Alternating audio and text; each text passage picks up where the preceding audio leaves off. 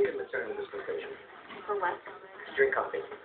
Our agreement was no coffee until you could shave. My trimathlon is this afternoon. Waiting for the relevance. Caffeine is a proven smart drug. It opens up the vascular system in the brain.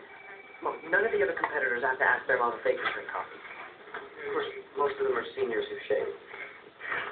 If I medal in this trimathlon, it's $30,000 toward a scholarship at MIT.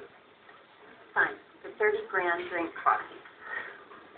Plus, unlike most of the competitors, I'll need a ride home from the event.